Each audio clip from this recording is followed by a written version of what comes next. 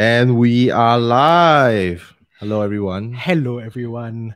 You know what the date is. It's the 13th of October, right? We're in October now. Yep. October. Yep. 13th of That's October. our Halloween. Oh, right. Don't know how I could have missed the decorations. 13th of October. My name's Wayne. And I'm Kyle. We're the creators of Ghost Maps, and welcome to the latest episode of Dead Air. We've got, you see one guest here, but we've actually got two guests today. Very special guests.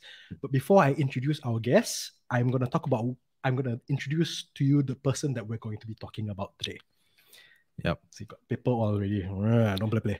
Today we're going to be talking about Othman Wok. Now, some of you out there might be familiar with who Mr. Othman Wok was. Some of you, I say our younger audience, but even I was not fully aware of the impact of Mr. Othman Wok's work on us until fairly recently, until I picked up a copy of this book. We picked up a copy of this book. We were just saying how we don't share that many books, but this is the one book that two of us have a copy of.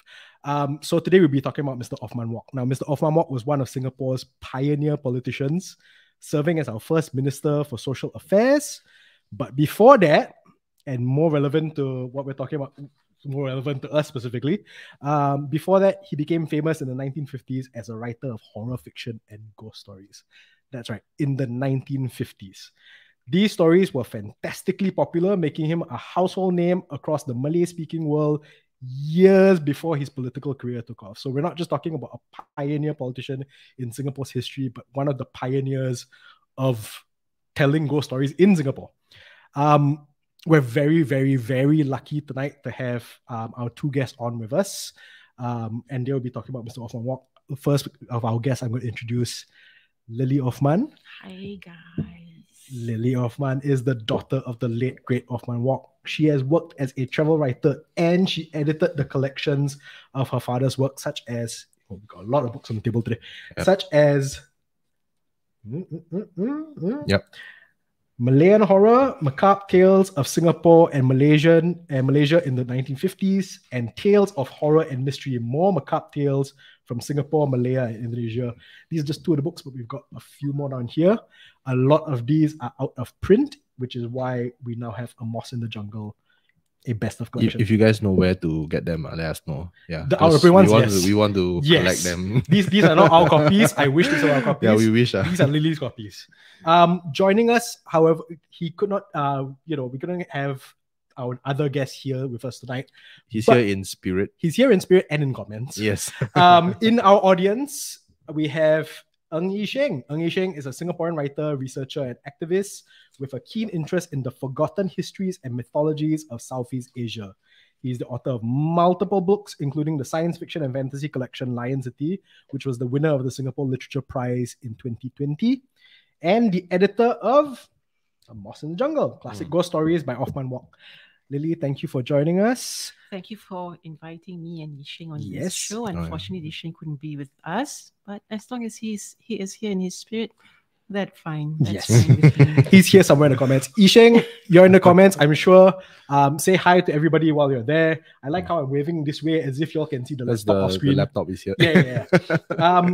So before we get on to Mr. Othman Wok's work and before we speak with Lily and Yi-Sheng, just a couple of updates about where we've been. Small things that, some of y'all might know about, but, not that big a deal. We won an award. Yeah, we are award-winning podcast now. We won an award. Yeah, thank you.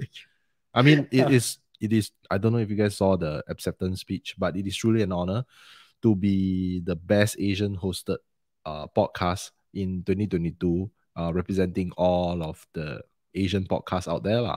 Yeah. So, and being Southeast Asian, which is a niche on its own, and being a horror podcast, which is a super niche, I think is like, it's an honor. It's an honor. It is. And like, it ties back into, the whole point of this episode as well, is to, do not forget who came before us. Like we were just talking, like, if Othman Wok is a modern man right now, he would probably be a very, very good horror podcaster because he's such a great storyteller, right? Exactly. We were just literally before you showed up, we were talking about how he is as much a storyteller as he's a writer. So chances are, if podcasts were a thing in the 1950s, that might have been his platform. I don't know.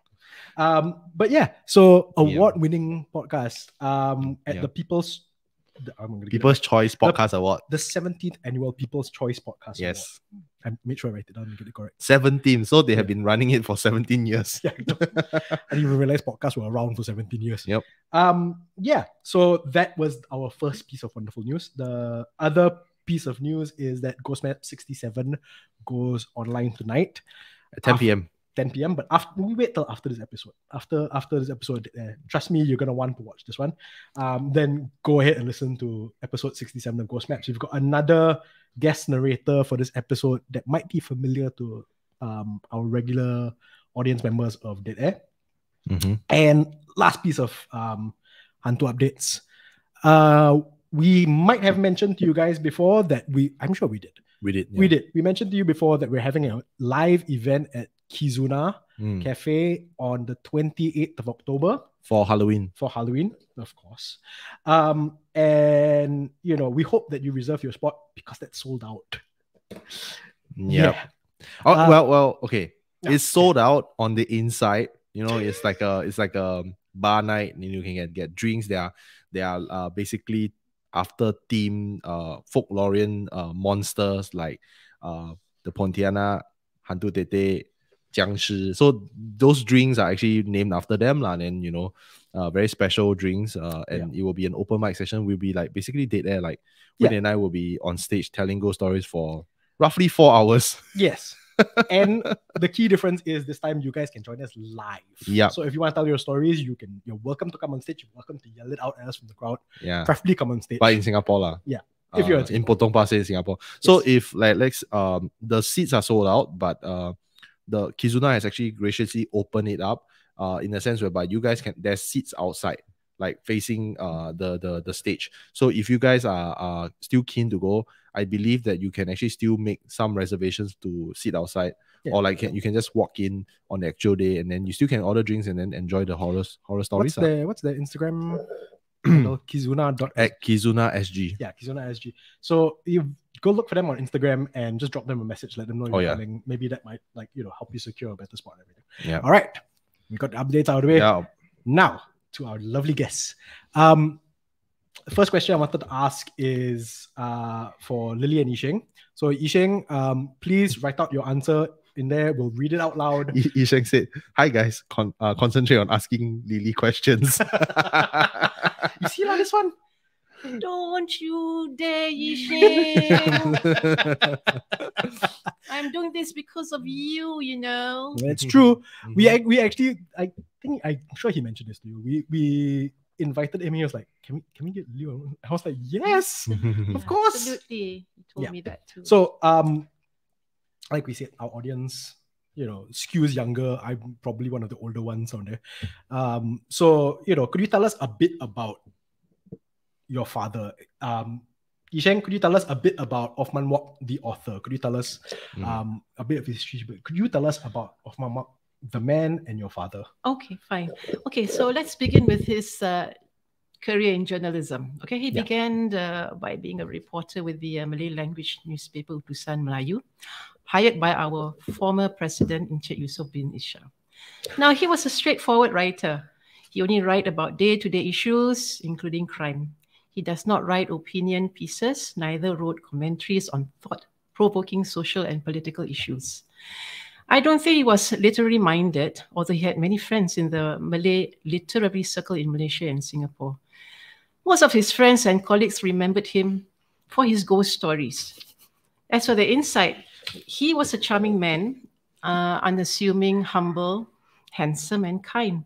Always life of the party at social functions, always surrounded by people, as he had many interesting anecdotes to share, be it his childhood in the kampong, teenage years during the Japanese occupation, his journalism days during the years of emergency from 1948 to 60, when he was embedded with the British soldiers to hunt down communists in some of the jungles up in North Malaysia, and even his early entry into the political arena. He also loved listening to all genres of music. So after putting like 10 to 12 hours of ministerial work and political responsibilities. He wound down by listening to joget, keroncong, songs from Western musicals, Tom Jones, Engelbert Humperdinck, but he tends to gravitate towards jazz. Mostly Louis Armstrong, Count Basie, Ella Fitzgerald, and Nancy Wilson, just to name a few. He also loves watching all types of movies, but preferred war, crimes, Western, and horror. He was also an avid reader, from comics to serious subjects like war, politics, crime, and of course, ghost stories. Is this actually his copy? His copy. Wow. I'm so scared to touch it now. Yeah. Don't. I read 3 stories and just threw the book aside. That's not what I'm scared of. I'm scared of because it's such an old copy. So I'm scared to touch it. Okay. You want to know what drove him to write ghost stories? Okay. Everyone knows Malays love ghost stories. So his boss, Encik Yusof, asked him to write them to boost the circulation of Utusan Zaman, a weekly Sunday edition of the Utusan Melayu. In my opinion, he was a talented writer.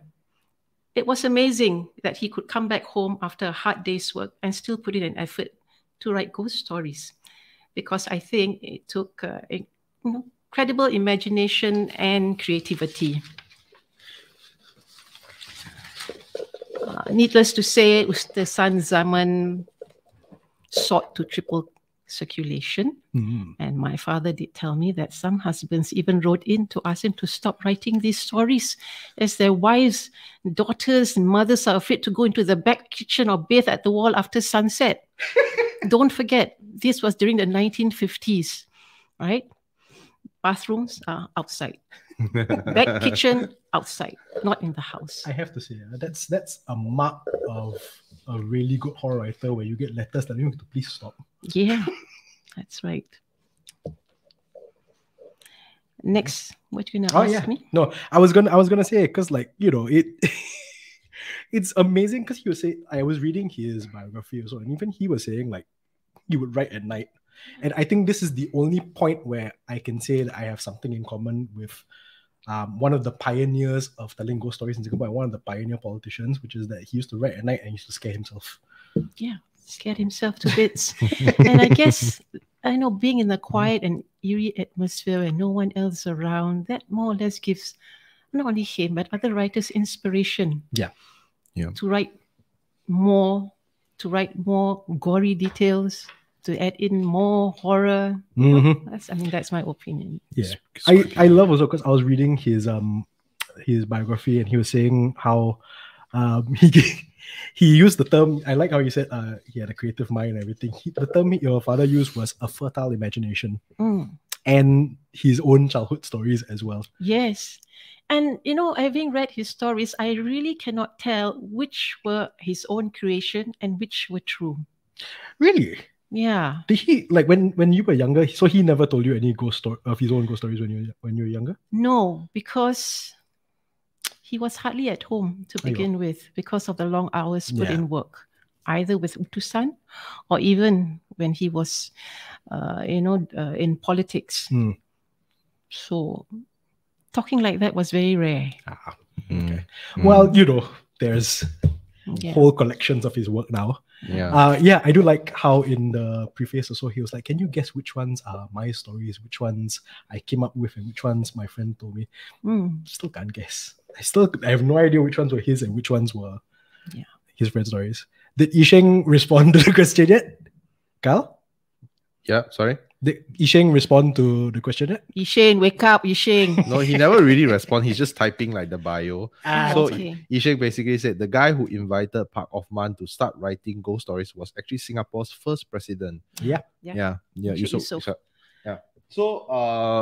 So there's some comments that are coming in. That's fast. So yeah, it's actually quite a lot.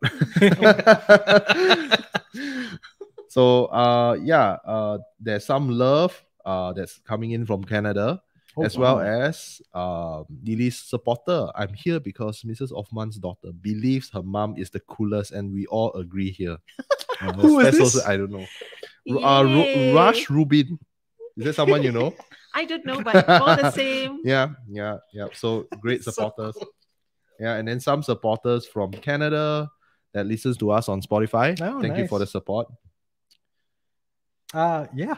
No, that's wonderful. I wanted to ask also then, Lily. Wait, there's one more. There's one more. Mm. Actually, one of our listeners do read.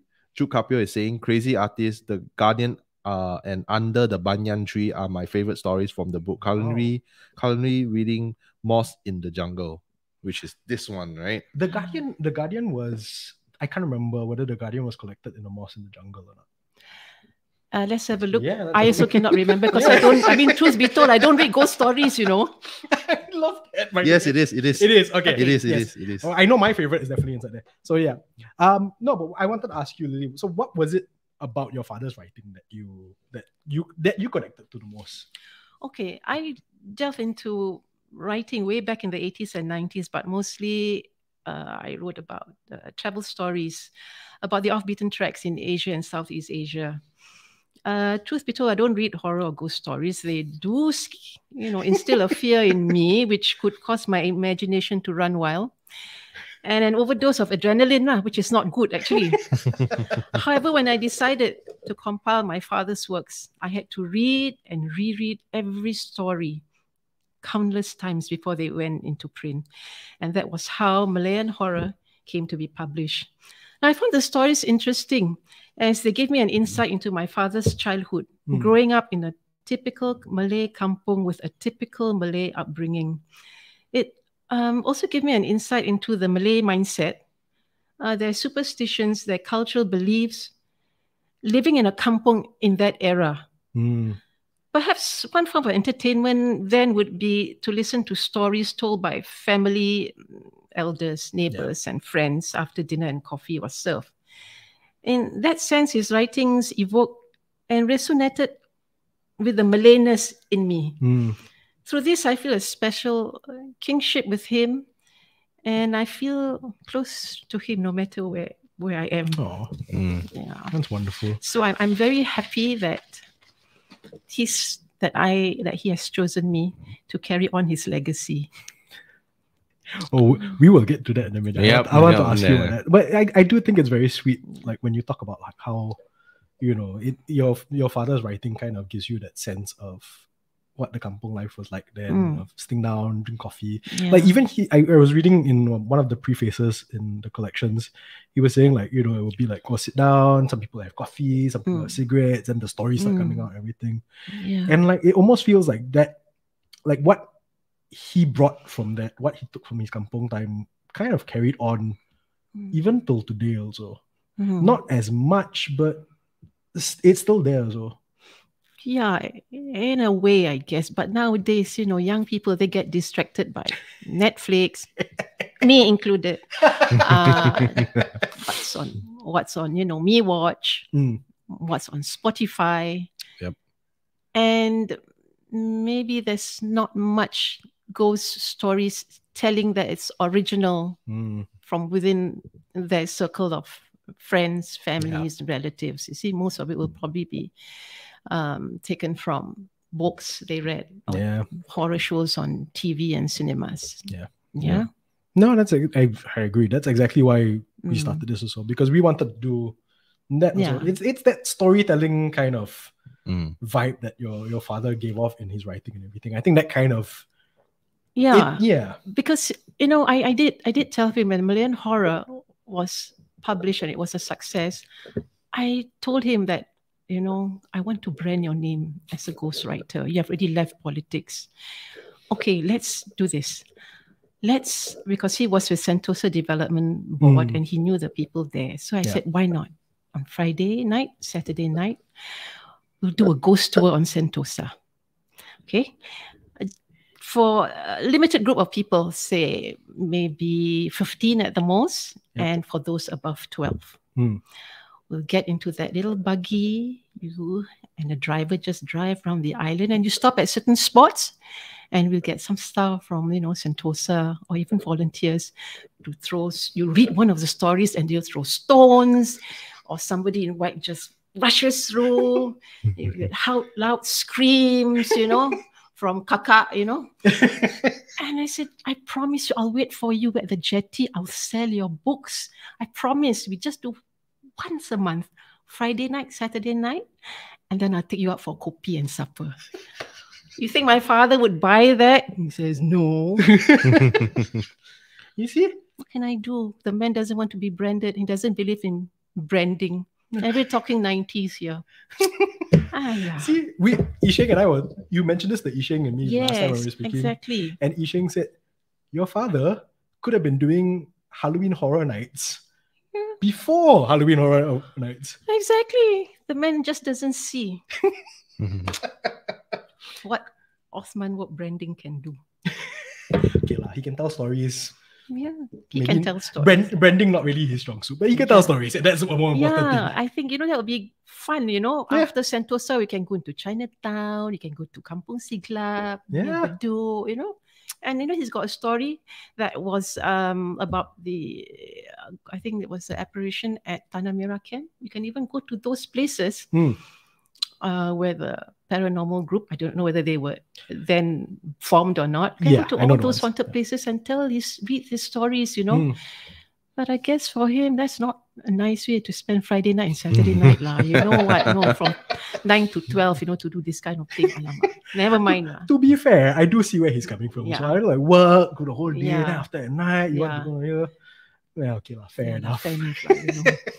He's already in the 70s at that time. So what am I complaining about? Already as it is, and this is the long-running joke between us and our audience. When we do episodes of Ghost Maps, he will go to these spooky spots and then film the visuals. And then for the first couple of times, he asked me, "You want to go?" I was like, "No, don't." He stopped asking me already. So you have to go eventually. Eventually, you have to go, we've got dares with our audience. If we can get certain numbers and everything, I will go follow him and everything.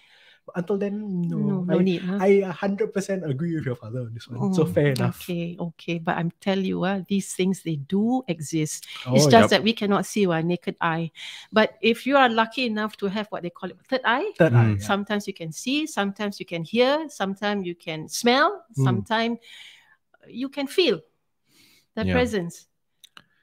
Okay, I'll name MacRitchie Reservoir. Ooh. Yeah. So is this a story time? Well, you could say that. It's a haunting nest for Pontianak. Okay. They can appear to you as a lovely lady, and you may just dismiss it. And I tell you that when they are near you, it will be fragrant. Smell of natural flowers. Not bottled perfume. And when they are far away from you, rotten smell. Because I've heard different versions of that. Sometimes it's when they're closer, right? Wait. If they decide that you are a good place, you are in a good place, and they're also in a good place to enter you, they might not leave you. Leave the Pontianak. I promise you, I won't go jogging at MacRitchie at night. I don't even go jogging near my house. No way am I going to MacRitchie. So it's okay. I'm safe. You can run faster, lah. No, I don't want to find out. I don't want to find out whether I can run faster. No, you know that there's kakak there, you run faster, lah. But that's the thing. You clock your mouse faster. If I know that there's kakak there, if they can catch me now. Yeah, that's true. They can fly. Yeah, they can fly. They can just suddenly appear in front of you. What are you going to do, Win? What are you going to do, Win?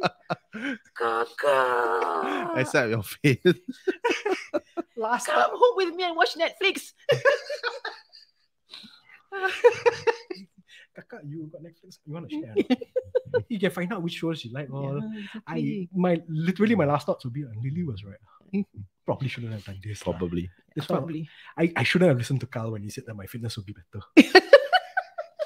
So speaking of stories, right? Do you believe in saying her name? Because some of our listeners say that you shouldn't say her name at night. That's why they use Kakak, Fatima Rocker, and there was one more. Miss P. Yeah. Miss P is the famous one. I call her Chickpea. Chickpea. Okay. Yeah, I heard of that before. Well, I've seen one where I live. It was just before the morning prayers. The lights in my bedroom were on, and suddenly I see this white cloth, which I can see through, flowing. In your room? Just outside the window, my bedroom window. And she was floating by. And I could see the sky in between her clothes. And I said, I better keep quiet and stay still. That's my experience. I'm not going to ask for address, but what floor is... On the 7th floor. This is like a HDB. Yeah. Was this very long ago? About 5 years ago. Oh my god, this relatively recent. Yeah, and the area where I live is full of trees. Oh man. Full of trees. And on one occasion at about 3 in the morning, I heard a hysterical laugh. I thought it was a night bird. What night bird? Yeah. But this is not the call of a night bird. This is a screaming, hysterical laughter from left to the right. Yeah. And I smelled something very fragrant, like the scent of jasmine mixed with lily. And then it just went away. But I guess when you're in this kind of situation, you shouldn't panic. Yeah. Right? You just stay calm and just recite prayers, right? Yeah. This is why I really shouldn't see them. Why? Okay. Because I stay calm. Cannot. No, cannot. You run. I'll run. No, but it's like outside though. Like if you run, it knows that you. He runs around the bed. Yeah. If you run, it will know that it saw you. Yeah. So you just act as if you didn't see it, lah. Exactly. No, but okay, my first instinct is to close the window. I wouldn't even go near the window. Yeah. Dude, they can fly. I know. So it could probably just go through the window. Yeah, because it was, the attention. She caught, or you caught her attention. Okay, maybe I won't run. Maybe I will, as quietly as I can, walk to the toilet, then lock the door. You'd be better off just staying below the bed. Yeah, just keep quiet. That's probably what's going to happen. Sit one corner, just keep quiet, maybe cry a little bit. Then when you survive it, then you can make it into a horror story. And I like how you said you won't read ghost stories because you're scared, right? I'm probably a bigger coward than you. Don't worry. I'm probably the biggest coward in the world. So don't worry. You're going to seem very brave compared to me. But okay. Before we get to more stories, but also kind of talking about more stories, can you tell us how you compiled your father's stories? Because we were talking earlier and there might be another story in this as well. Okay, let me begin with the first book, Malayan Horror. Yeah. So as soon as I obtained my father's permission to compile his works and got them published, I flew to Kuala Lumpur to meet up with the Utusan's chairman, Datuk Khalid. And upon receiving his permission, I collected all this, to collect and compile all the stories from Utusan Zaman, from Mustika and Mingguan, Malaysia, without having to pay the publishing rights. And it went smooth sailing, although the executives were present at the meeting, also proposed an idea to also collect all these stories and book them into a collection, like 10 stories per book, thin copy for their library. I just said, no, I think it wouldn't work. I mean, it's my idea. So I said, let's get on and see how Malayan Horror does. If it's a success, we'll talk again. That's what I said, right? Okay, anyway, after the meeting, an office boy was assigned to take me to Utusan's warehouse where all the papers were stacked high from floor to ceiling. No digitalization then. We're talking late 80s. Yeah. Fortunately, he was able to locate and sift through the relevant newspapers quickly, and the task was completed by 6 p.m. I wanted to know, I said, what's the hurry? Why must finish by 6 p.m.? He just said, hey, look, everyone knows this warehouse is haunted, And then after sunset, an apparition of a Chinese woman would appear by the staircase leading to the second story of the warehouse. So you can imagine how both of us are, collecting papers and sifting through and just running out before 6 p.m. I'm like, OMG. And then after that, the next following day, I met up with my father's best friend and ex-colleague, Haji Hussein Amit, and together we went to Dewan Bahasa and Pustaka in Kuala Lumpur to select stories that were all in these bounded copies of Mustika magazine, and they were dated from 52-56, mostly set with Malayan settings, because that was my father's and my goals and mine as well, not to just do Malayan horror, 20 stories from 52 to 56. So these stories were in Jawi script. I can't read Jawi, so Haji Hussein said he didn't mind. He wrote them in Malay Romanized Malay, and how we selected the stories, especially, I assume you can read Jawi. I cannot, but I'm just looking at the illustrations of these pieces. If they got hantu face, that means that is Othman Wok lah, punya ghost story. He said, yeah. So Haji Hussein rewrote everything in the Romanized version. And then back in Singapore, I asked and was very thankful that my former Malay language teacher at NJC, Cikgu Suratman Markasan, transcribed them into modern Malay language with new spellings. And after that, I asked a friend, Mr. M.N. Basalama, translated them into English. And my classmates at NAFA, Jacob Ang and Guat Ing, did all the illustration for Malayan horror. The other books, they were all straightforward. They just needed a translation from Malay to English. So that was pretty easy. And then after I compiled everything, I had to find a publisher who wanted to publish this story. So I met up with Daisy Williams, and she was with Times that time. And she introduced me to a representative of Octopus Publishing, who is the publishing arm of the Heinemann Group in Asia. Yeah. And so after meeting that big honcho, who agreed to publish the stories, the Malayan horror went into print, and it turned out to be a success. It went through 5 reprints. Thank goodness. Yeah. And we also participated in the Singapore Book Fest because there's momentum, right? As well as the Malaysian Book Fest in 1991. And I also got that to appear in the Malaysian TV program called Selamat Pagi Malaysia, and also on their local FM station. He actually did a talk and also a signing event at Kinokuniya and MPH in Malaysia. Of course, we both felt elated and satisfied, but I think my dad was more amused that his ghost stories actually, his other titles were a success. He's like saying, who wants to read ghost stories now in the, 20th century? Another quote from him from his biography I remember reading was, what was it? I never imagined that they would be compiled into a book and become a bestseller in Singapore decades later. See? What was his reaction like when you told him that you wanted to do this in the first place? He will give his usual laugh. Ha, ha, ha, ha. You want to do that? Why? And I told him why. I said, I'm going to quit my job to focus on this, He says, okay lah, if you want to do, you do all from A to Z. I said, don't worry, I'll do everything. When the time comes, you just autograph, give talks, take photo. Okay? Okay, I'll try and get you gigs, I said. As far in Malaysia. So the translations, all he never saw. Everything you oversaw. I did everything as I promised. And I said, okay, this is the last editing I'm doing. You read it just to make sure spelling, grammar, okay. That's all he did. Yeah. Journalist. Okay, yeah, I even chose the cover for Malayan horror. All my discussions, rights, royalties, all I planned. And every time we have a meeting with other publishers, he'll say, talk to my manager. She's the one who decides everything. I think we earned close to like 10K.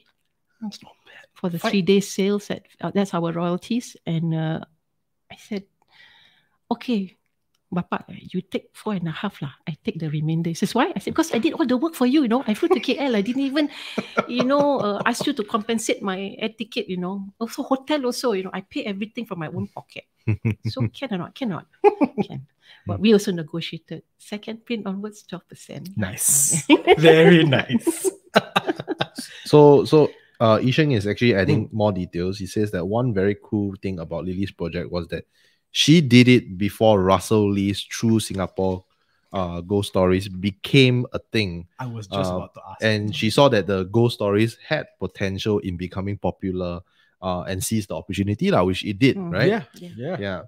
and it also ties into Othman Wok's fascination. It's like, got people want to read. Yeah, exactly. People want to read. So Yi-Sheng also said that he really wanted to have illustrations in the latest book, A Mosque in the Jungle. Okay. But lost touch with the artist. So lost in touch with the artist, so a bit hard to do that. But no worries. So Yi-Sheng also said that we have to remember that in the 1950s, right, when he was a journalist, he was surrounded with other Malay journalists who wrote very literary works, like not non-horror lah. Yeah. Right. And then they basically looked down on his ghost stories, Yes. and it wasn't something he saw as passion. It was just a job. But he had a knack for it lah, telling ghost stories. Yeah. So, but ironically, these stories translates even better in English than a lot of contemporaries, which is a literary masterpiece.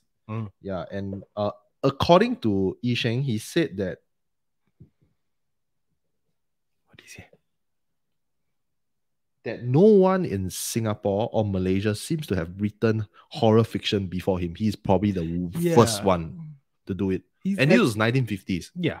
I think people in the 1950s, they're a bit more pantang. They're a bit more scared of all these things. These things are very, very real to them. You stay in kampongs, all these things, you can see them. It's not like overnight. It's very rare to see. I mean, so, I'm still quite pantang. So to write about it and to be the first one, there's something else. That's quite a feat, I must say. Yeah, it is. Because I remember we were talking about this. Like I mentioned to you, we were talking about your dad's work when either when A Mosque in the Jungle came out or just before. Because we watched I think it was a presentation by my friend Victor Ocampo, where he was talking about how when you're looking at like speculative fiction in Southeast Asia, a important point was your father's work. He was like, as far as we can tell, nobody else was writing it before this. I see. Yeah. And whether he likes it or not, now it's a branding lah. Yeah lah. You got your way. You got his branding. My way.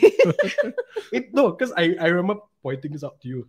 I looked at, when you passed me this, I looked at this. And then first of all, I was very scared. Because older copy, I scared to damage everything. Second thing, I was flipping through. I remember seeing, I don't know whether you all can see this, a bit far away lah. But it's the drawing of the anklets. And that's how I realized that I actually had seen your father's book when I was younger. Probably didn't read it. Probably too scared. So I seen it lah, but like didn't read it. I was like, I think I've seen the Malayan horror one in my secondary school library. I flipped through it. I mean, as a kid, you always go to the horror section. I didn't. I did. Again, because I definitely didn't. Yeah. Can we, again, we're not going to mention where you stay. Yeah. But can we get one more story from that side? I know you got quite a few, so I'm just ask for one more first. Like one day also, this taxi driver, he's middle-aged lah, and he says, hey, you stay Bradle, you're not scared ah? Why is it to be scared? All lighted up, see? Even got security guard there, one night I was very tired of driving taxi. So I came to this like a rubbish dump there. So I thought nobody, even the guard is not there. I thought I'd just take a nap lah in my taxi. He says, I just put my head on the steering wheel and suddenly a black figure fell on my windscreen. Huh? Yeah. I said, are you sure? He says, yes. He said, I'm telling the truth. Why should I lie? But this is what happened. And I said, what did you do? Did you go out to see? And he said, no lah. You might be mad. I just ran up, quickly drive my taxi, all the way, and after I never come back to Bridalview. Even if I says, you are one of the rare ones who stay here. I'm in this location. Hopefully. It's okay. Nobody caught that, right? No. I'm sure it's fine. Okay, yeah. And then he says, I don't come back here. You are the rare ones lah who brought me back here lah. I said, don't worry lah, uncle. Now got a lot of lights already. They don't come lah. I said, oh, okay lah. But I just tell you. I said, yeah, okay. I promise I won't go to rubbish dump after midnight. I'm like, what? I've been to that area. I won't go anywhere after midnight down there. That area is pretty creepy. Yeah. Oh. I like how just now when we were talking before it started rolling, you told me about the taxi driver telling me this, the figure falling, all that you left out and then you left for. I'm like, Is that the same place as just now the story you tell where the kakak fly past? Same. Yes. Oh, that damn. was from my bedroom window. And this one is the rubbish dump opposite. Oh my god. Wait, so he just parked his car in the rental and then he just sleep.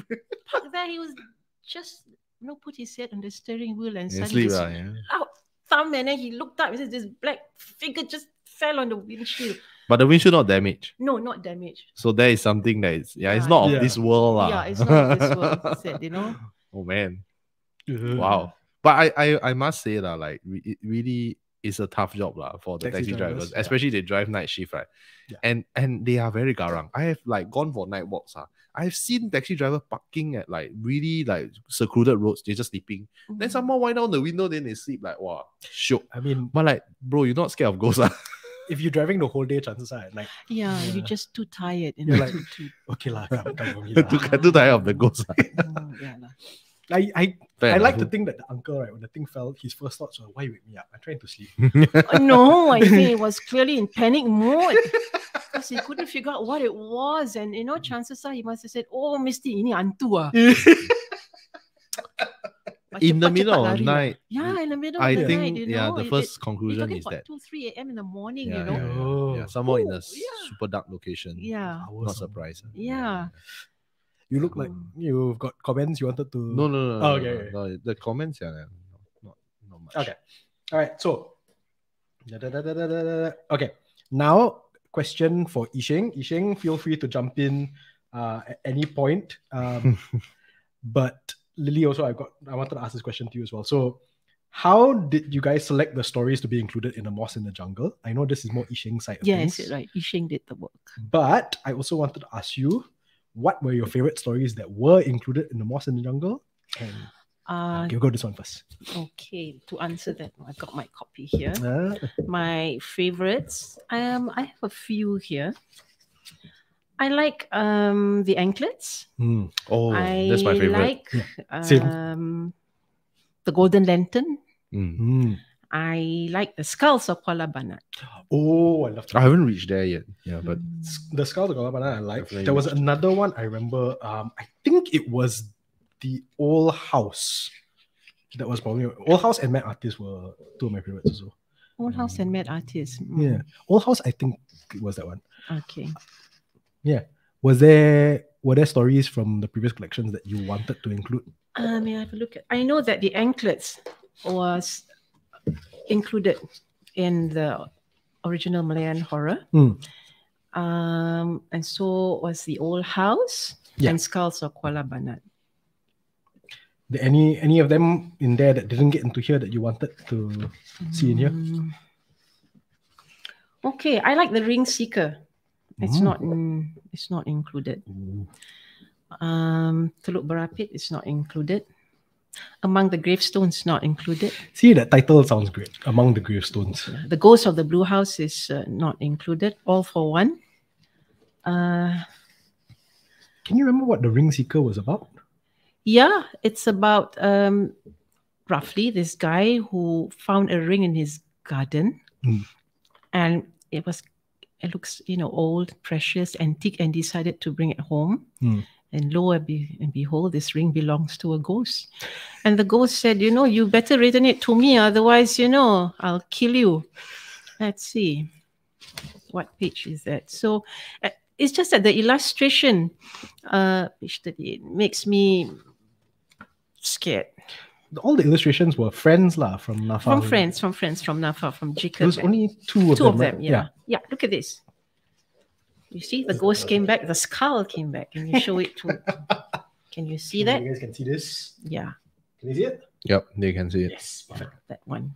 Yeah. This looks great. See, that's exactly it. That, like, all these illustrations, right, the more I look at them, the more like, I'm sure I've seen this when I was younger.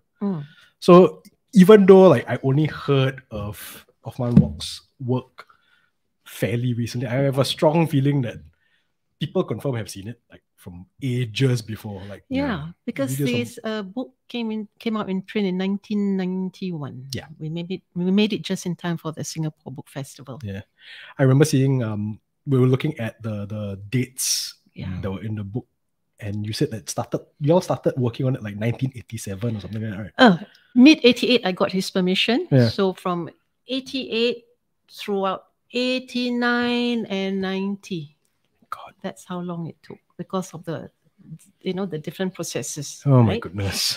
Yeah. And then everything was done by 1990. Yeah. Beginning of 1991, then it went into print. I think there was a newspaper article that did not bring it. Okay. It was highlighted. I'm sure we can look for it on I think the National Library should have the archives of that. Yeah, Olivia from Straits Times interviewed me when she was doing a story about ghost stories in Singapore. Back then, when they were still doing ghost stories on newspaper. Now I think Yeah, they probably no not so longer much do now. it. Yeah. Would love to see it though. Yeah. I would love to see that. To be fair, I'm quite sure the papers actually did cover Mosque in the Jungle when they came out also. No, but like I remember, like clearly newspapers back in the day, they actually covered ghost stories. But now, like it's no more already. I think they covered like sightings and Yeah. stuff like that. Yeah, I remember seeing that in the older archives for the Straits I Times. just wanted to add in one thing when I was reading the anklets, right? And I knew about his I read through his biography and everything. I knew about his time as a reporting about crime, right? Yeah. So I had a feeling that he put in what he saw in crime scenes into that story. That's why it was so gore. I could like visualize his thought process, like, wow, I'm gonna like write like how like the ankles is all cut up and stuff. Yeah, it was pretty scary lah. Yeah. But I'm pretty sure he imagined it, but he added like elements of his experience as a crime reporter. I'm sure and that's like brilliant. Yeah. That clear sign of a good storyteller when you take like bits of your life and then you put it into stuff that is literally out of this world. That would make a really good short film. Yeah. Actually, it's a really terrifying short film visually. Yeah. Yeah. Actually, So we have some comments. Speaking of taxi driver, Kelvin is saying that my friend's father was a taxi driver and he once told me that he slept in his car while parked near a cemetery. So yeah, I agree with Carl that taxi drivers are damn garang. Maybe it's too noisy, so you need to find somewhere where it's there's definitely gonna be quiet at night. Yeah. So Yi-Sheng said that he chose the stories for this book, Mosque in Jungle, that he thought were good. There were a few. The old lady's hairpin at the Toa Payoh MRT that were interesting, but weren't told well, so he left them out. But among the gravestones is included. Oh, okay. Yeah. And he says that he really liked it because it's about a Malay man who loses his wife and daughter in a Chinese cemetery. Oh, that's brilliant. Actually, wow. Oh yeah, he's right. It's I think it's one of the we missed it because it's one of the earlier stories as well. Yeah, and spoiler alert lah, but anyway, the story already really so long. So and then it turns out that the wife and the daughter have already turned into hantu and are hanging out with the Chinese ghost woman in the cemetery. Okay lah, as long as it wasn't the Chinese ghost woman from the warehouse lah. Borders that time closed lah. Yeah lah. And then passport also. And then this is just Yi-Sheng being cheeky, and then he says that I can't help wonder, but if Park Othman was writing an interracial lesbian romance. No, I think he's being cheeky. You see that, Yi-Sheng? What did he say? I didn't hear that. Oh, repeat, Carl, what Yi-Sheng said? He said, I can't help but wonder if Park Othman was writing an interracial lesbian romance. The variety of stories also made the selection easier. We had 3 main sections: stories set in the 1950s, Malaya, and earlier; stories in Indonesia, where Park Othman was ambassador; and then stories written in the 80s, often dealing with the present versus the past. Example, Hideous Trail, a time travel story. Oh, got time travel. Honestly, I'm afraid to say this, but now I'm more and more confident to say this. I think he's pretty much like Southeast Asian Stephen King. Like, he has like a lot of ideas. Like, he's just pumping out horror stories. Like 400 over, right? I thought that. I think even more lah. I think there might be some that are lost lah in the archives. Yeah, I think so. Man. Unbelievable. Yeah. I can't imagine writing that many stories also. Like, in the span, what was it, 4 years, right? 52 to 56. Yeah, because that was part of his duty. Exactly. On top of reporting also, right? Working long days. Ayo. Unbelievable. Has he ever like forgotten a story that he wrote? Then you reminded him, he said, oh yeah, I wrote that one. Probably, some stories, I won't be surprised because there's so many of them. And I don't think he even had a whole collection that was republished in all those newspapers, because when he became a minister, obviously, the Malaysian government didn't like him. So, he's back in Singapore and then he has to focus on his political responsibilities under LKY and Yeah. the Yeah, Man in that- White, right? So, Yeah. so it's only after he retired from politics, then he began writing again. Yeah. Yeah. And I think he churned out some new stories or rehashed some to pad it up and to make it more relevant Yeah. to the new era. Nice. And that's about it. I asked him to say, why don't you write the Great Singapore Novel? I say, write about your colleagues in the cabinet. You change their names, their races, and what they do, but put it in the setting of the 15th century. And you know, like Hang Tuah time, Hang Jebat time. And he was like, are you mad? I said, come on, you know. I said, I promise, I do all the research. I promise. I'll research. Basically, you're the daughter and agent at the same time. I give you a good idea. Manager also. Absolutely. Nice. I mean, you know, his biography, Never in My Wildest Days. It took me 8 years to persuade him just to even think about it. I like how when you look at the biography, so he's like, yeah, my daughter, you know, he downplays it as if it didn't take you 8 years to get him to write it. Right? Like, yeah, my daughter convinced me to write this. Yeah. No big deal. Unbelievable. So did Yi-Sheng add anything else on top of that? Or No. okay. Not yet. Yeah, we can move on. Okay. Yi-Sheng, while you're there, just a quick question for you.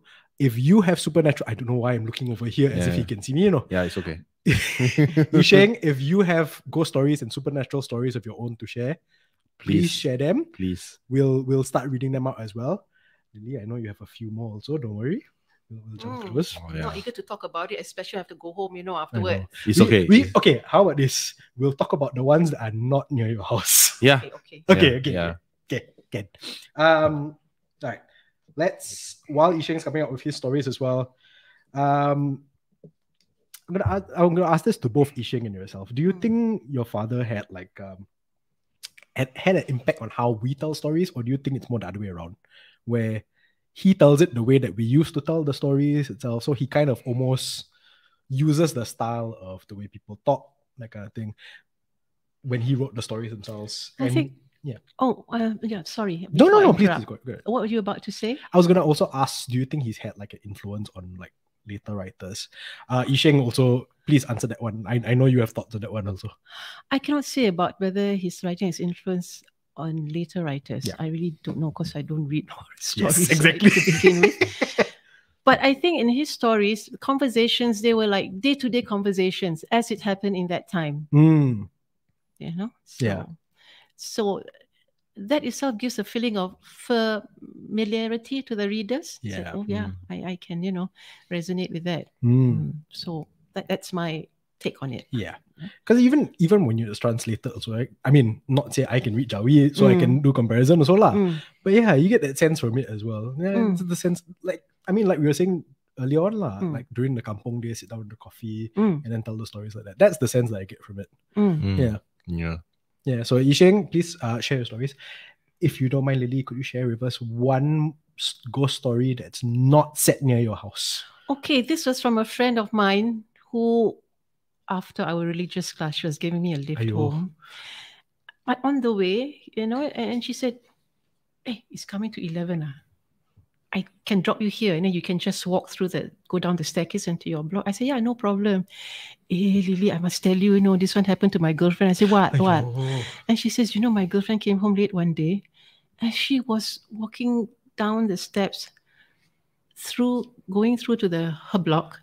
She suddenly heard a female voice that spoke to her. "Baru balik ke?" Which means you just got home, is it? And she was shocked because it's coming to midnight. Many trees there, near to the block. She looked around and says, "I don't see anybody." And she looked up and there was Chickpea sitting down there talking to her, asking her, "You just came home?" Oh my God. I said, "Why do you have to tell me this? Because going to my block, I have to walk down the stairs amid trees." Wait, so this was where Chickpea was Not at my place, Oh, okay. but No, at okay, his okay. friend's place. Okay. At his friend's place. But still, you know, I Yeah. mean, I can Which area? imagine it could also, it can happen to me tonight also in No about a few lah. minutes, you No, know. don't worry. Yeah. We'll follow you down later. Yeah, don't worry, don't worry. Yeah. Then I have to come up by myself. We're safe. We're safe. Yeah.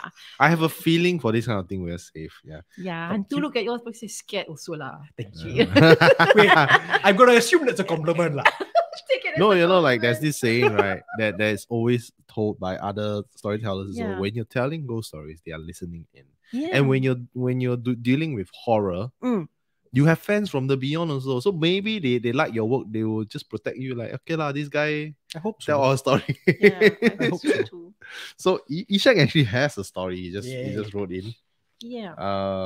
Okay. Okay, so you're off the hook for telling It's ghost kinda- stories now. It's kind of Yay. two. Okay. Okay. It's very short. So Yi-Sheng said that the house that he's currently staying in has a history of being haunted. Lots of weird noises during the 7th month, and it was said that there is a little girl ghost who used to wake up guests at random. No. That's just rude lah. Yeah.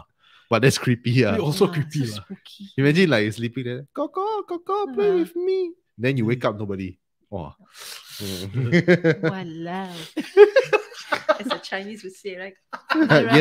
yes. Walao. And I don't know if this is the same house. So Yi-Sheng said that one day his grandma fell down the stairs. Oh no.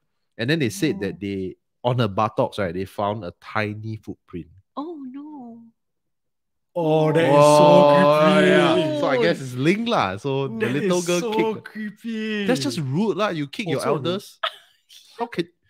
But then again, if you think about it, if the little girl's ghost has been there for like maybe 100 years, so she's probably older than the grandmother. True. But still rude lah. Still rude. Also, I'm not gonna try to teach a little ghost girl about manners lah. She can be as rude as she wants as long as she leaves me alone. That's my stance on this. So we have one person, Ong Bing Wee, who's asking where to buy the book. Okay, we will share the details with you at the end of this episode. So stay tuned. Yes. Don't worry, we can put it in the description so you can look at it. So this book is, you can find it almost everywhere. So don't worry about that. It's still available.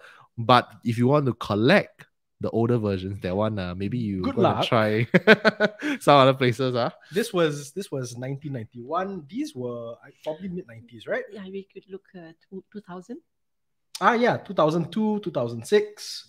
Yeah. So this one will be Probably 2000 also. 2006. Yeah. So They were published by Horizon Books. Yes. So So, if you want to find these, just so you know, they're close to 20 years old. yeah. Hard Good to find. luck. Hard to find. Yeah. I respect all the collectors out there who are looking for this. Yeah. You probably can get it at the National Library, or Yeah. I think your best bet would be at the Lee Kong Chian Reference Library. Yeah. That's in Singapore, by the way. Yeah. Yeah. And you can't take it out. You just have to sit there and just, read the whole book there Okay and lah. then. Nice afternoon. Better to go in the afternoon also, to be fair. Correct. Yeah. And there'll be people there. Yeah. But it's deathly quiet in that library. When you lent me your copies, I remember you telling me, "Oh, read them at night." You should. Yeah, the night that I tried to read them, raining also. Very good. Yeah, So how? got through anklets. Then I had to stop. Pass it to me. I'm not scared one. I very scared. So, hi Wesley. Wesley is one of our friends who's also a writer. Oh yes, hi Wesley. Hello, Wesley. Oh, you also know Wesley. I don't know. Oh, you got It would be rude of me not to say hi. Yeah, That's actually, she's true, really that's nice. true. Yeah. So Yi-Sheng was saying, to answer your question, as for the influence, right? When he was looking for blood writers, he tried to find writers who were influenced by Park Othman but couldn't, which is very frustrating for him. Very good blurbs. Yeah.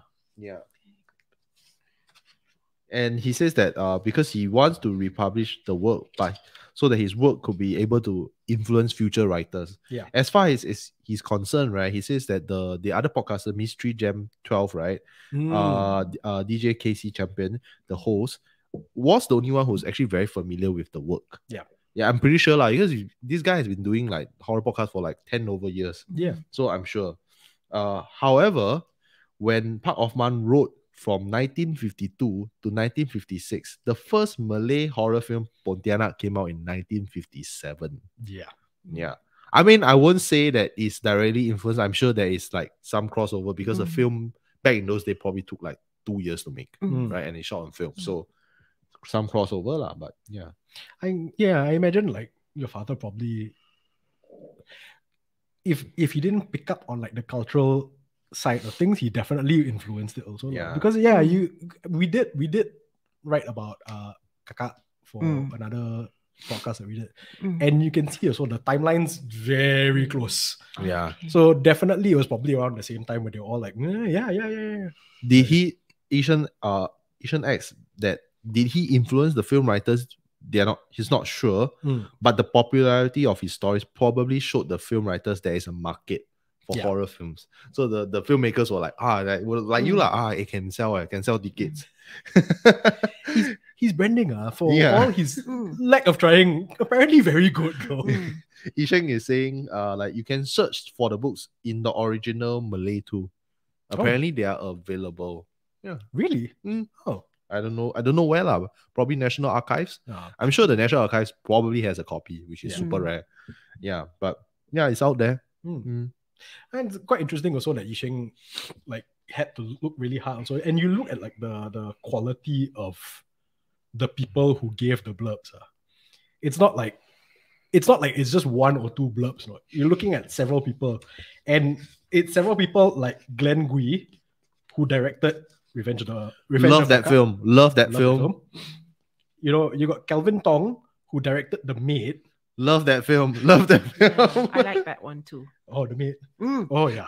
Wait, you watched it? Yes, I did. So scary. I was. You have the courage to watch that it? one I watched. Oh, okay. That Creepy, one right? I watched. Creepy, because I had others in the house. Okay. Oh, in the house. Oh, yeah.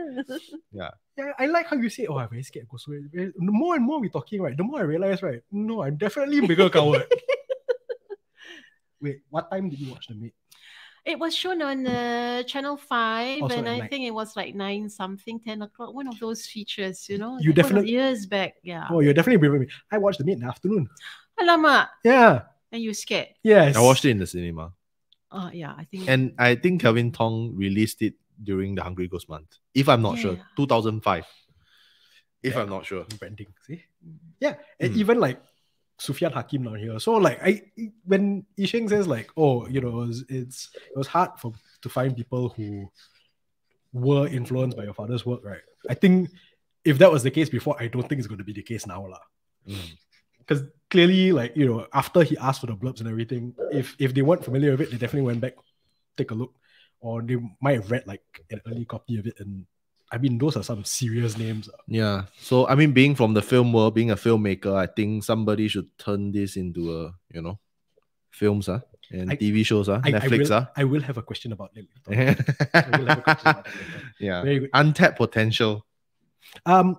Okay, so while Yi-Sheng, again, if you have any more ghost stories to share, please share. We'll don't worry, we'll get back to yours. Later. No, I have a ghost story actually. Very fresh. Not from personal experience, but like it just happened this year. Someone just told me. You know how like when you're a horror podcaster, people are like, hey, I got a ghost story, you want to hear? Yeah, so it's pretty creepy. So this guy, hardworking kid, trying to, earn some pocket money to go to school, right? So he worked as a Grab food delivery rider, but he chose to work at night, right? That's a bad idea lah. And then apparently because he pays better, so nowadays youngsters also night owl lah. So he chose to work at night. Not just that, right? He chose to work at night during the 7th month Hungry Ghost Festival. Everybody in Singapore, including Malaysia, like, we know that, during this period, it gets pretty dirty. All the spirits come out to play. And then he had a delivery at this place in Ang Mo Kio, very old blocks of flat. So when he was waiting for the lift, he could feel like there's something around him. But he's like, 7 months, maybe the mood a bit different, so don't think too much. Then he got a whiff of frangipani, the smell of flowers. And then the moment he got a whiff, right, now like in Singapore, in our public housing, right, we have lifts that has CCTVs, and the CCTVs are attached at the level 1. They have monitors where you can see what's happening, you know, to prevent crime. So he saw for a split second, he saw someone in the lift, like this lady with long hair, just white gown, standing in the lift at the corner, and he just saw like one guy, and he quickly looked down. And then the moment, and he still waited on the lift. And then the moment the lift opened, nobody there. And then I asked him, so what did you do? Did you run? He's like, no lah, I need to go up the order. I said, then you climb the stairs lah.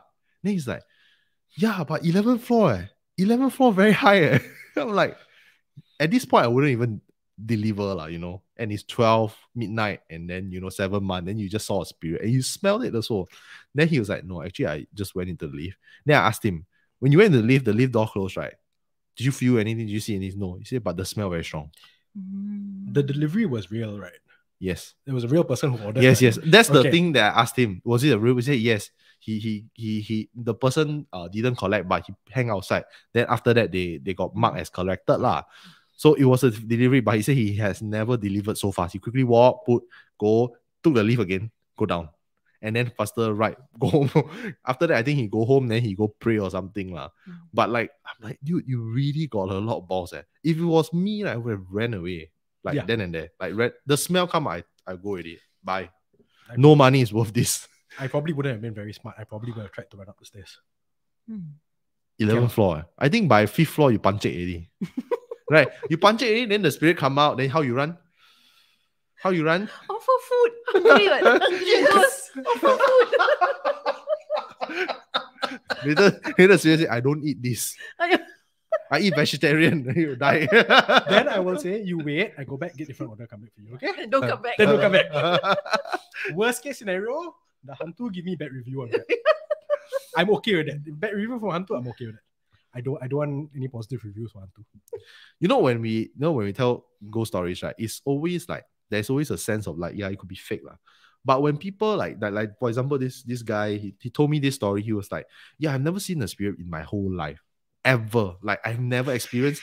I love the look on your face right now. Like ever. Like you know, just a regular, like I don't really believe in them, but you know, I don't, you know, that's normal lah. That very typical behavior to spirits lah. But when it happened, then he's like, actually, I'm not so sure anymore. Yeah. Like there's always like one incident in your life you're like, oh, I'm not so sure anymore. Yeah. I mean, I can't imagine anybody in Singapore not having anything, even let's say creepy lah, happen to them. I'm sure everybody has it. Whether or not it's something else or not. Whether it's real or not. Yeah. You can't tell, or you just sometimes think it's my imagination. Exactly. Yeah.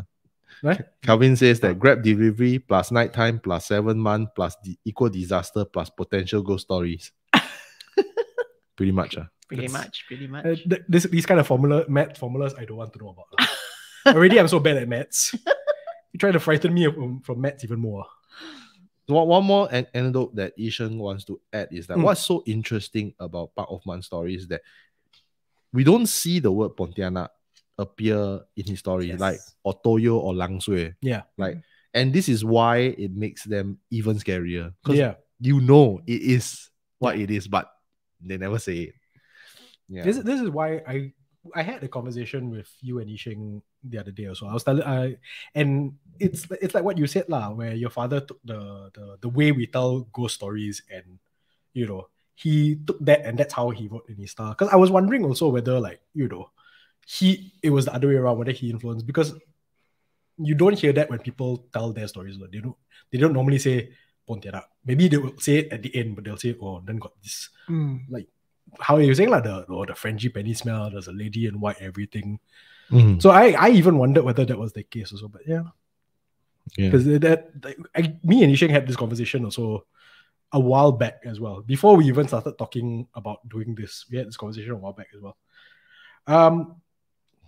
Were there any more comments? No, but okay. Yi-Sheng, I think Yi-Sheng has a treasure trove of ghost stories, man. This one like quite creepy. So Yi-Sheng says that we used to have my brother's twins staying in his place. So they slept in the same room that his grandmother died in. So I'm thinking like this house is the same house. So the twins that were sleeping there seems really restless. And then they got a psychic to come to the house to check. And then he said that there was an old woman living in the same room as the twins. But it wasn't any like ordinary one. It wasn't his grandmother. It was a woman from the Qing dynasty in Qing dynasty costume, and it seemed that to be very attached to an antique Chinese chair that his parents bought. Oh wow! So anyway, like basically the psychic managed to get rid of her. Yeah. So what happened to the chair? Did you keep the chair, or you sell to cash converter? I mean, if to be fair, if the psychic got rid of the lady already, I'll keep the chair. I don't know. Maybe you have to get rid of a chair. No, the psychic got rid of the lady already. That means the chair is damn valuable, you know. Qing dynasty there. Yeah. That's why I would keep the chair. Invite only this kind of thing. Still keep the chair. Yeah. Yeah. I do have a question for yourself and for Yi-Sheng. So Yi-Sheng, feel free to jump in. But if you got more ghost stories, keep them coming, please. What are your thoughts about? I mean, like you said, you don't read horror in Southeast Asia, but like, just the idea of ghost stories in Southeast Asia, how do you think it's different here as opposed to, like, say, in the West and everything? What are your thoughts on that? I think within Asia and Southeast Asia, there are common spirits, ghost legends, because I know in Indonesia, Pontianak is kuntilanak, and Thailand is nangnak, and usually involves a pregnant woman who gave birth to a child and she died, and then she seeks revenge somehow. I'm sure in the West they also have their ghostly figures like the Wolfman, Dracula, vampire, headless horseman, poltergeist, kind and wicked apparitions for both human being as well as animals. Like the dog who died saving his master. Right, his master was drowning in the sea and he went in, so this dog died. And every evening, whoever walks on this particular beach will see the apparition of this dog. I read that one somewhere. And then the headless horseman is that in certain areas he belongs to I suppose to the late Druids period. And he's violent, and he also died a violent death. And in the evening, he'll come riding through the forest without his head, or he'll hold his head in his arm. So that's scary enough, Those are what I think about. Do you feel like, because you brought up the dog saving the master, everything, do you feel like there's, in our region, it's more vengeful spirits than good spirits? As far as I know, there are good and bad. Seriously.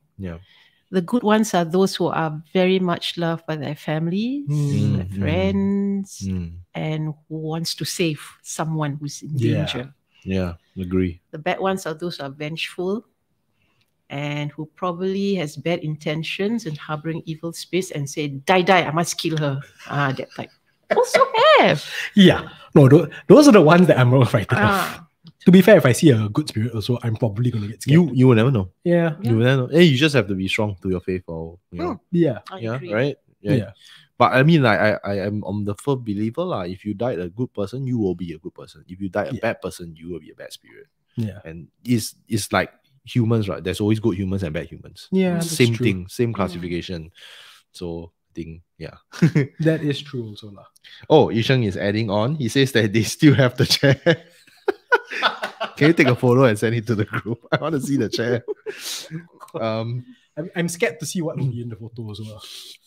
Answering your question, he says that he realized there isn't a lot of difference between gods and ghosts and monsters in Southeast Asia. The Pontianak is actually revered as a protective forest spirit by some Orang Asli communities. She may have been a goddess before the coming of Islam. Oh wow! Well, he really read out on a lot of history. He's hardcore into this. The ghost Nangnak is now worshipped in a temple in Bangkok. I've been there. Women and gay men pray to her. I know of that. There was an article about it. Oh wow! So I mean, generations, they change the way they perceive all this. I had no idea. And forest spirits like Naga can be both positive and negative. Okay. some folks also theorize that the horse-headed Tikbalang in Philippines, I think we mentioned it in the podcast, Yeah. might be based on the Hindu god. I'm gonna slaughter this. Hayagriva. Yeah. Wow. I have no idea what it was. I'm not gonna go over there and try also. Yeah. And Jude, actually, our listener, is adding on that sea horror stories and laws are much more and interesting. I'm biased, of course. Western ones tend to be derivative, except Native American ones.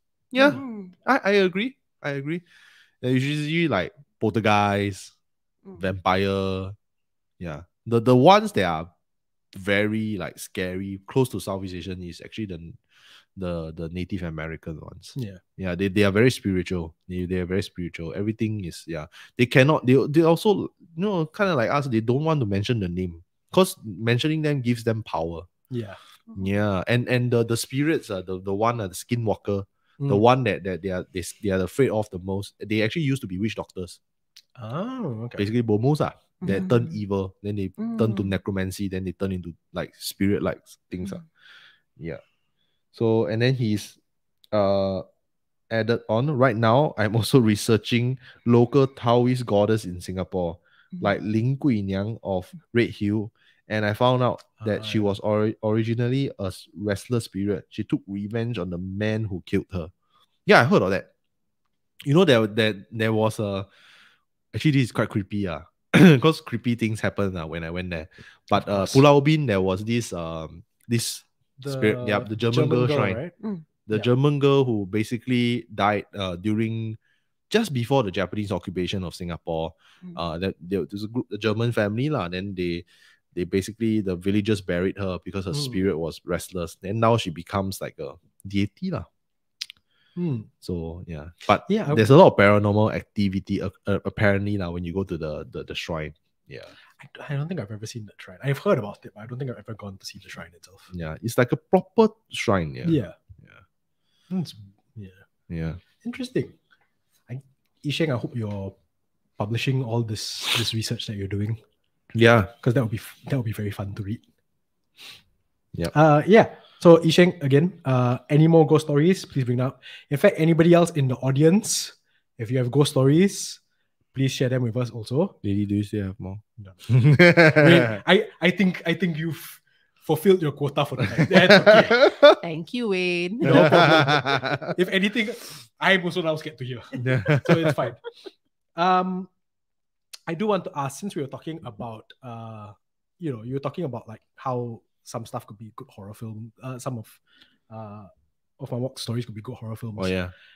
No need to give details, but, and Yi-Sheng jump in also, are there any plans to bring Othman Wok's work to an even wider audience? So books or maybe anything else? There are offers. Oh. I'll just stop at that. Yeah. I wish you guys all the best, and Thank we you. really hope Thank to see it you. on the big screen. Thank you. Now is the time. Honestly, now is the time for Southeast Asian horror. It's Southeast Asian horror, and I also think, your father's work as well, the way it's told, it lends itself to all forms of all forms of media. Whether it's translations of his old stories or however else they can possibly tell the stories.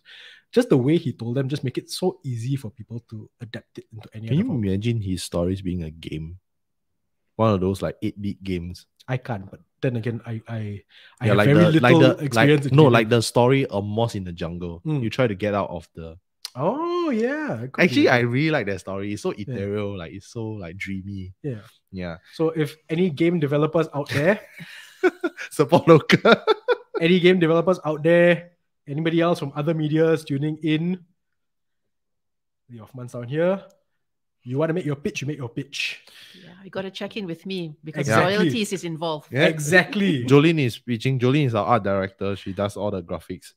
Jolene says there needs to be a Castle Rock equivalent encompassing all of Mr. Othman's story.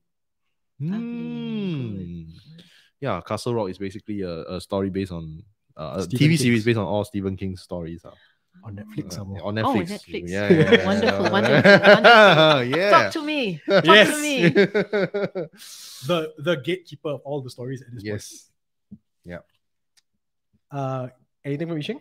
No, he basically add on La Llorona from Mexico, possibly with Aztec roots, is very similar to Southeast Asia's female vampires. Yeah, La Llorona, like a witch kind of spirit that drowns your kid. Oh. Yeah. Yeah, they did a film. James Wan produced it. Yeah. Oh, really? La Llorona. Yeah. Oh, I had no idea about that. Yeah, it's terrifying. Oh, okay. Yeah. Yeah. So we're skipping here a little bit. Yi-Sheng, again, if you have any more thoughts on Southeast Asian horror versus the West, anything like that. Ghost stories. Any more ghost stories? Yes, please, Yi-Sheng, more from you. If you have anything that you want to add about bringing Othman Wok's work to an even wider audience, jump in also. I do have one question for both of y'all as well. Oh, yeah, here it comes. We asked this of all our guests. It's the big question for all our guests. Yep. Yi-Sheng also answer this one. Lily, what frightens you? It can be anything. We scared of Chicha. Yeah. I know. Okay. That's our set answer, yes. 3 things that frighten me. Okay. Fear of the unknown. Fear of people. Mhm. Over ghosts. Because with ghosts, you can say prayers. Fair enough. Chant, you can do your beads and they may just go away. But people with bad intentions, with evil intentions towards you, and they act upon it. Yep. And number 3, snakes. Like any snakes. Any snakes. Wow. Why you? Wow, we scared of Chicha, no? Yeah, Chicha is not snake, Come on, man, Kyle. No. I'm just thinking like what's the most harmless snake there is? Okay, I suppose the grass snake.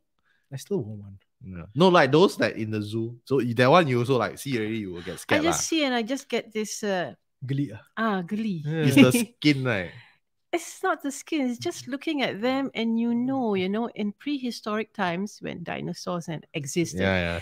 This is part of a species of dinosaurs, but because of evolution they just get shrunk into snakes, right? True. Yeah. So and they're creepy crawly, and people said you shouldn't be afraid of snakes, which I think is true. But somehow just looking at them moving in an S formation, Yeah. You do not know where they're heading towards you or away from you, or if they smelt you and this is, wow, this one very delicious. Just now she had ayam penyet, especially pythons, you just can't run away from it. You don't know how to run away from it. And like the cobra, I mean, their spit is so fast, you can't even say, Geronimo, and you got hit in the eye. And you just die within one instant if you don't have the medicine to poison out. So there you are. Anything that's creepy crawly like. But Chicha also. Chicha, no, I'm not scared of Chicha. I feel like we need to. Are you scared of cockroaches? No. I'm not. Yeah. No. This is very strange. I'm not scared of cockroaches, but I know a lot of people very scared of cockroaches. Hang on. What if they fly? I don't like that. Thank you. Flying cockroaches, I don't like. I smack them with okay. Then we have that in common also. Yeah. You cannot. But Chicha, I cannot. Flying? Chicha, I cannot. No. The sound. Oh my God. I heard someone say when they do that, that means they're talking to you and telling you someone in the family far away is going to come to an end. Yeah. Is it? Really? Yeah, that's what I heard. Oh my God. Okay. That's what I heard. I don't know how true or not. Wow. That is a really messed up way of telling you. I mean, in my neighborhood, I do hear a lot of chichas, but it is one of those neighborhoods where every other week there is a funeral down there. Yeah. Oh. So maybe I should be listening to the chicha. I like how I'm like having imagination how the chicha communicate. The cousin tell, hey, this one the relative gonna die already. Then pass the message. Then they pass the message. Then they check. Yeah. I like to imagine that chichas have a WhatsApp group. Not so advanced. Not yet. Give them time.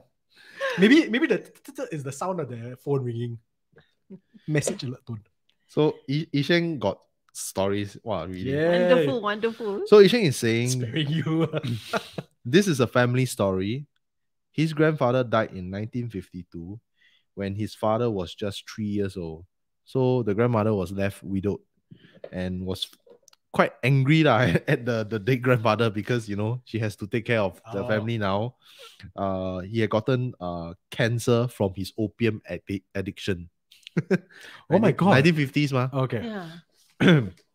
So she said that she wasn't going to make any offerings to the husband because she was pissed off. So she never make offerings to the dead husband. Oh my God. But 1 year after his 1 year, at the first year of his death anniversary, Yi-Sheng's father felt sick and started saying, "Apa yao lo." Basically, it translates to "Father is hungry." Oh wow. So at one point, right, his father's elder brother, which is his uncle, who was adopted, tried to return to his birth family, but fell very sick. And folks said that it was basically the grandfather being angry at his ingratitude. Yeah. This was all like Kampong era, and then they stayed in Kampong Henderson near Tiong Bahru in the 1950s. Oh, okay. Yeah. He hasn't answered us on the Southeast Asian horror thing, but he says that he's scared of styrofoam. Hate touching it, hate the sound, don't know why. My first question to you, Yi-Sheng, is then you go barbecue how? Then if you buy like food, right, like big box of food, right, then who's gonna hold the styrofoam box? Somebody else lah. Then you tapao also styrofoam box. Not now. No, now they're still more got friendly. if you go the authentic one. Okay, fair enough. Yeah. If you go to the shop and then you buy nasi lemak, sometimes they still use the plastic one, like, or you buy kueh, the plastic one, right? Hawker center still uses styrofoam, right? Yeah. Sometimes they, yeah. I mean, okay, let's not judge him too much. Not judging, I just like this is so random. Because I can actually see what he means when he says the sound. Like shh. Yeah, don't lah. He watching, you know. Too late. Sorry. Yeah. Okay, to be fair, your impersonation of styrofoam box not very accurate. No, yeah, of course not. But like, yeah. But no, I get it. It's almost like, I mean, nails on a chalkboard is the that probably hits more people. But there are certain things where I hear the sound. I think like it's certain kinds of rubber products that when they're rubbed up against something, they always make me feel ugh. It's not scared, but ugh. He says that he used plastic bags as glove if necessary. Very good for the environment. Let's be honest here. To be fair, that's just styrofoam. But if ghosts come at me, right, and the only way I can keep the ghost away, right, so keep throwing plastic bags at him, right. I don't care about the environment. I want the ghost to stay with me and just keep throwing plastic bags at the ghost. I think at one point the ghost is like, you are very bad for the planet. That's fine. If the ghost want to judge me but leave me alone, I'm okay with that. That's whatever gets them to leave me alone. The ghost go complain. This guy to who any send him to hell. This guy cannot. This guy bad for the environment, you know. Okay lah. I can live with that. As long as he leaves me alone, can already. Whatever it takes, man, for the ghost to leave me alone. Yeah. Oh, any other comments? No. Yeah, we're good. All right. Anybody else? You all have comments? You all have questions for Lily, for Yi-Sheng? Please bring them in. Or you can send us a message. Yep. We'll pass it along. Yep. Yes. Like we were saying, so all these books out of print. That one is brand new. Now, Lily? Yeah. I think a few people have already been asking. Okay. Where can we get a Mosque in the Jungle? Okay, Mosque in the Jungle, they're available in our public libraries. Yes. Number 2 at Epigram Coffee Bookshop at Singapore Art Museum at 39 Keppel Road, Tanjong Pagar, District Park 0102. Now, their opening hours is daily from 11 to 6:30 p.m. But they are closed on October 15 and 25th because of Singapore Biennial. I've seen them at our Kinokuniya bookstores. And in Malaysia, it's popular at Mid Valley in JB, and Gerak Budaya bookstore I think it's in PJ. I've seen them in Malaysia there. I'm not sure whether the other bookstores carry. Oh no, that's enough places for people to find. Okay. So there you go. To add on like epigram books, and including some other local books shop in Singapore, they do ship internationally. But if you can't find them, actually I just did a quick search. Amazon has it. So I'm pretty sure it ships internationally. Okay. So you want a piece of Southeast Asian horror, yeah, you know where to look for them. Some of y'all tuning in from Canada, right? Some people tuning in. Well, there you go. Now you know where to find it. So if you want to know like the origins of all Southeast Asian horror podcasts that is after 1950s, this is where it is. Even Ghost Maps came from here. Did you say all horror podcasts after 1950s? Before. Oh, okay. Of course, before lah. Yeah. So, all right. Anybody else? You got any questions? You can send it to us. You can message us and everything. I don't know whether Mr. Kenny Chan from Kinokuniya is tuning in. If he's tuning in, he never comment. Oh, okay lah. Or maybe he's using a fake name. I don't know. Could be. If he's tuning in, we wanted to say hi. Thank you for saying all the nice things about it. He was part of the production of this, wasn't he? He was, Malay and horror. So thank you for today. Yeah. Hey Kenny, it's Lily. Long time no see since you left Kino. I think if you go by Kino now, you probably can still find him looking around somewhere. It depends on the timing and things like that. Yeah. Yeah. All right. So no more questions from anybody else, yeah? Yep. All right. We're all good then. Yep. One more time, Lily, thank you so much. Thank you so much. Thank you for having me. I'm very honored to appear. No, we are the honored one. We believe me, we've been we would have loved to have had you on from the start of Dead Air. Yeah. We didn't think it would have been possible to get you to be on Dead Air. Yep. We didn't even know whether it was possible to get Yi-Sheng on Dead Air.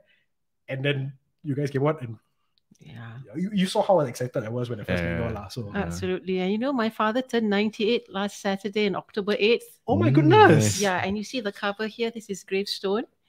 That reflected his date. The day he passed away, but it's written in Jawi. Oh, but that, you can see the date actually. Yeah, 17th April 2017. Oh, that's a nice detail. Yeah. That's wonderful. All right, folks. Like we said, look, Sufyan Hakim said it best. I can't wait for all you horror fans to get your hands on this treasure. It is a treasure. It is a treasure. Yeah. Lily, once again, thank you so much. Thank you. Yi-Sheng, we know you're tuning in. You know you've been answering the questions diligently. Thank you so much. Thank you so much for typing so fast. Yep. Thank you so much for joining us as well in spirit, if not in person. Yep. And for all of you out there, thank you for tuning in. And we really, like we said, we really hope. Oh, it's fine. We really hope that you guys pick up the book as well. We're going to do our standard closing now. Yep. I shall put on my newscaster voice. Yes. New episodes of Ghost Maps go online every second and fourth Thursday of the month on Spotify, YouTube, Apple Podcasts, and all major platforms. To make sure you never miss an episode, subscribe now and follow us on social media at WEAREHANTU. That's one word. WEAREHANTU. Spell wrong. No, WEAREHANTU. Oh, okay. Spell right. If you I say Wayne, can you accompany me to the downstairs to take a cab? Can. I'm going to be scared as well. I think it's a full moon night, out there. Can hear all trees, leaves rustling. Hey. Why are you doing this to me? I'm not. I'm feeling it. My hands are cold and the hair on my neck is standing. Your area is damn lonely. Yeah. So I mean, like I don't want to come across that lady. And then the smell of frangipani. Maybe, you all send me down. Okay. Yeah, we'll definitely do that. We'll send you down, but who's going to send me back up? It's okay, you're on your own. You're on your own. Thanks, if you would like to share your own stories, like all the stories that Lily and Yi-Sheng have been sharing, including her talking about her hair standing as we are going to escort her down later on. Thank you. Now you're putting me in the mood. If you want to share your stories that could inspire future episodes of Ghost Maps, you can reach us through the contact form on hantu.sg or message us directly through Facebook and Instagram. You can also be one of our supporters on Patreon at patreon.com/wearehantu. Right. Together. And 3, 2, 1. And remember, just because they're stories, it doesn't mean they are not true. Okay, thank you everyone. Thank you so much, everyone. Yeah. Thank you, Lily. Thanks, Yi-Sheng.